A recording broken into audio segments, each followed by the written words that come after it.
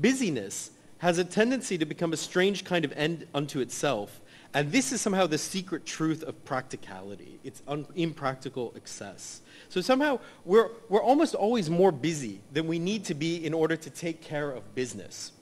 And that is the real mystery, I think, of busyness. So one could make a distinction between business as a kind of means and relationship and like busyness. This is also something that Eric Santner has worked on in his new book.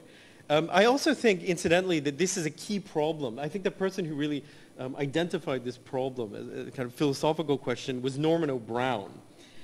Norman O'Brown's question, so in his book, Life Against Death, was why are people compelled to work in excess of the labor that's necessary to fulfill needs and wants? You know, what drives the compulsive, excessive work of human beings? And he has a remarkable answer. I mean, he argues that this is not just a feature of, let's say, capitalism, but it's somehow inherent to the human condition to work excessively.